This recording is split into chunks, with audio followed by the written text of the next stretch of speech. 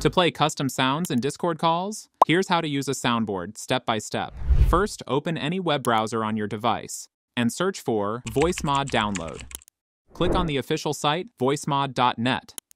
Tap on Download for free. Now create a free account using email, Google, or Discord login. Once done, the download will start automatically. When it finishes, open the file called VoiceMod Installer.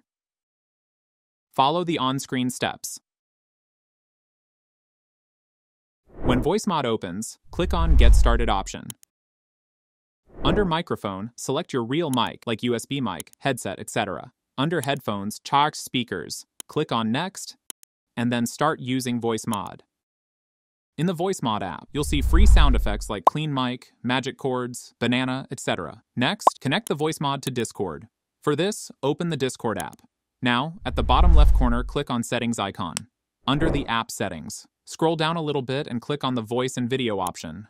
Under Input Device, change it to Microphone VoiceMod. Make sure input volume is set high. Input sensitivity is turned off. Noise suppression is choose to none. These filters can block your soundboard audio. Now you're ready to use your soundboard. Join any Discord voice channel or call. Open VoiceMod.